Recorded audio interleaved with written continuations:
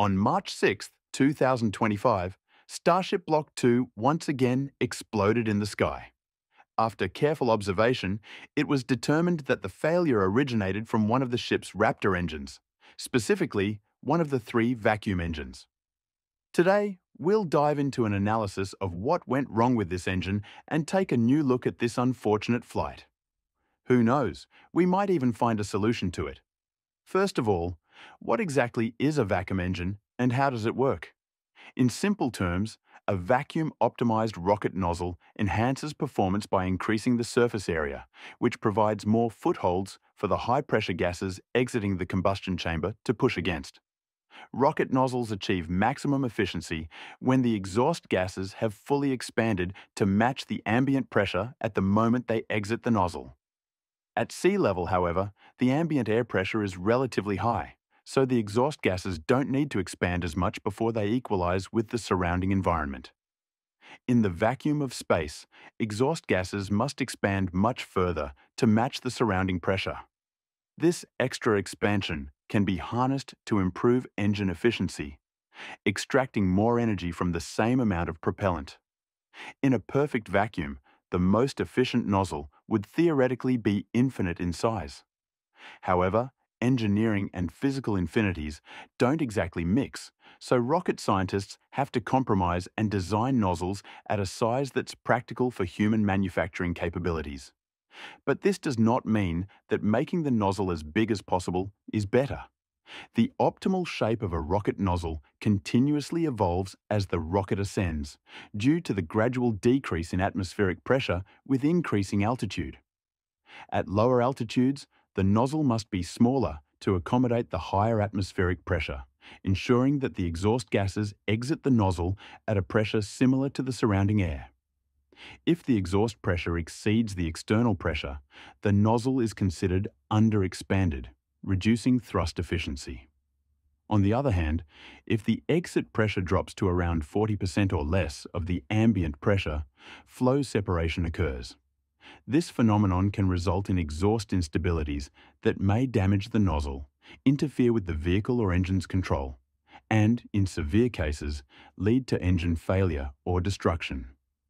Despite its large size, a vacuum rocket engine is not as robust as one might expect.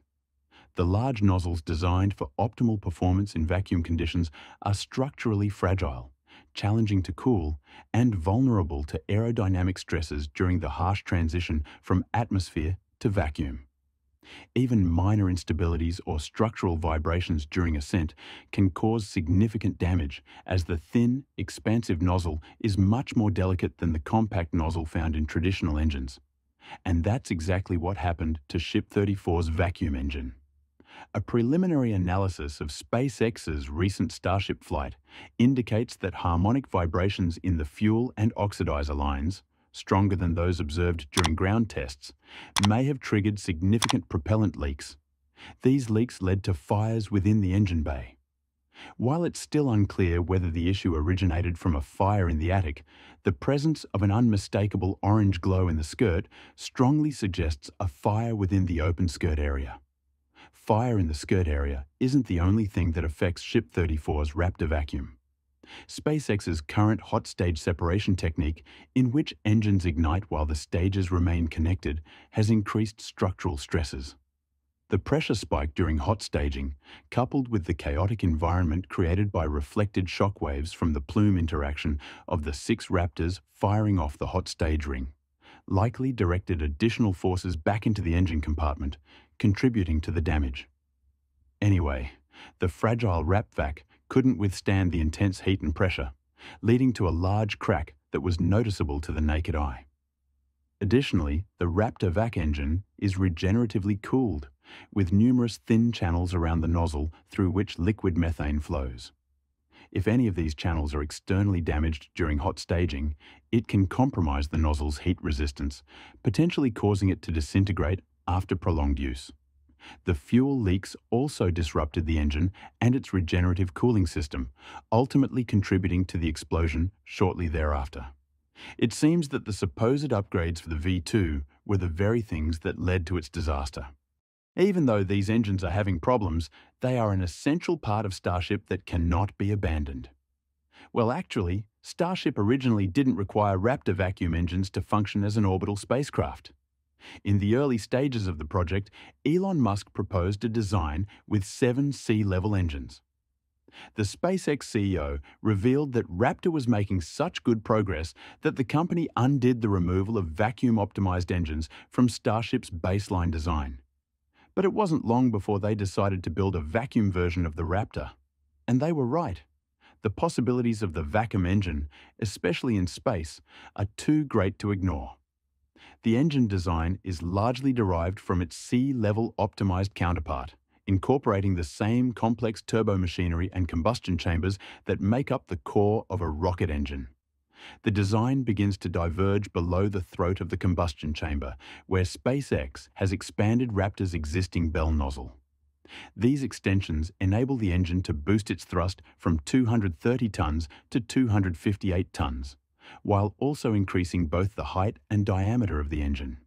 Not only do the extensions increase thrust, but they also enhance the engine's specific impulse.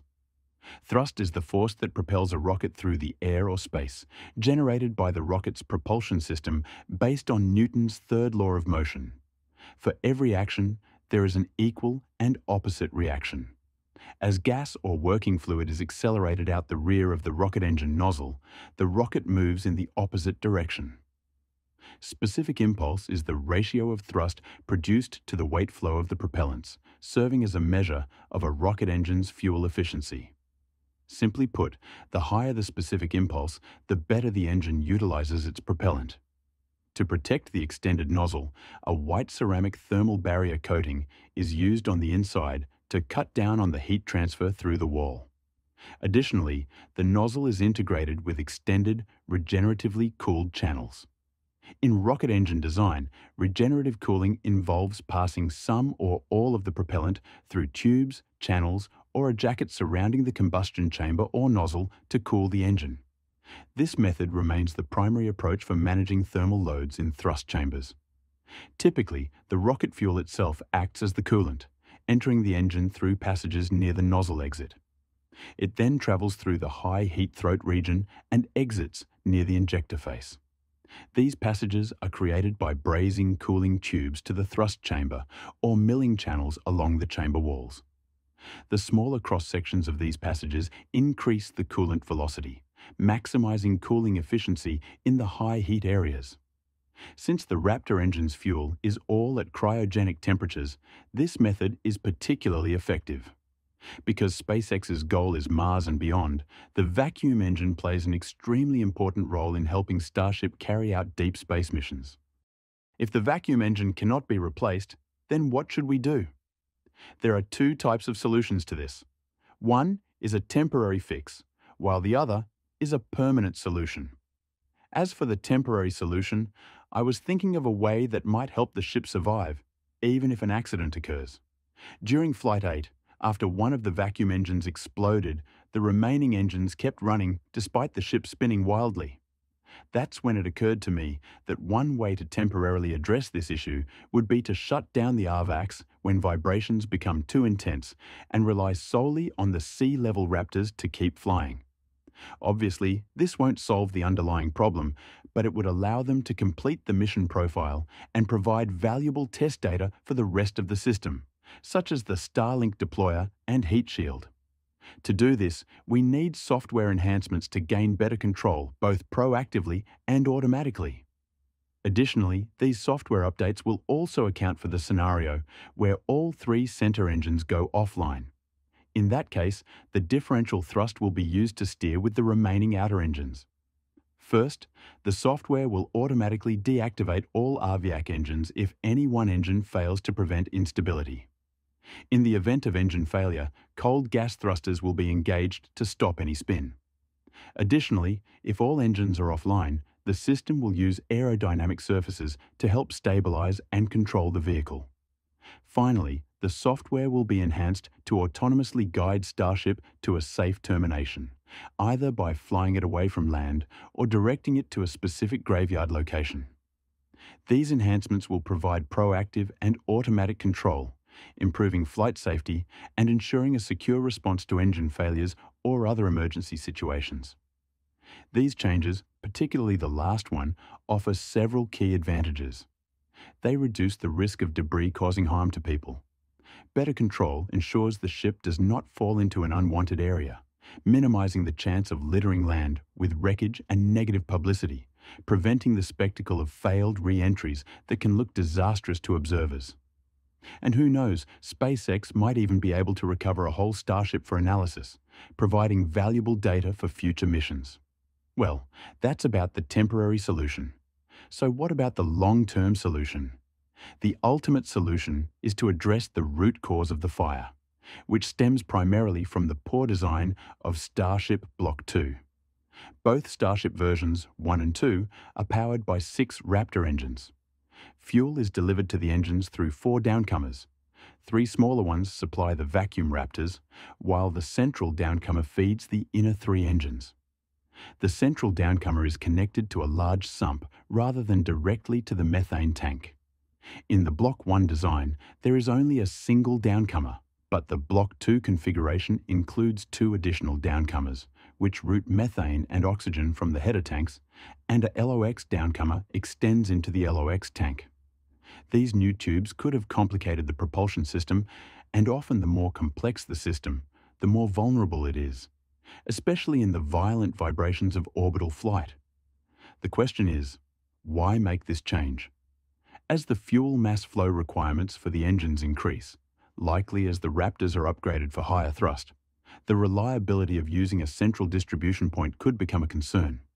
If cavitation issues arise in the piping, or if the increased flow induces additional stress on the plumbing, these could be valid reasons for the change. The slanted RVAC downcomers seem to serve a structural purpose as well. By having each RVAC downcomer potentially share some of the load from the RVAC with the common dome, it's possible to reduce the number of stringers in the LOX tank, which could lead to a lighter overall system. However, the most significant reason for these modifications is likely preparation for Starship Block 3. While this new setup may not be necessary for 3 RVACs, it could become essential for 6. By implementing it now, they can ensure the system is ready well in advance.